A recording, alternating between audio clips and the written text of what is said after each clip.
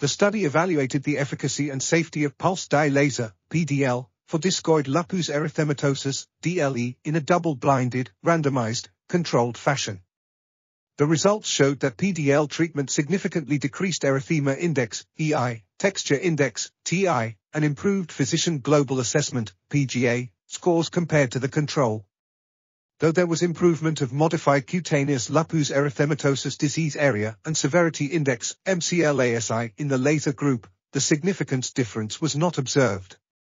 Real-time polymerase chain reaction showed a reduction in CXCL, 9, 10, IFN, Illinois, 1 beta, TNF, and TGF. Additionally, post-treatment DLE lesions demonstrated decreased CD3, CD4, CD8, and CXCR3 positive cells. The study concluded that improvements of DLE can be achieved with PDL.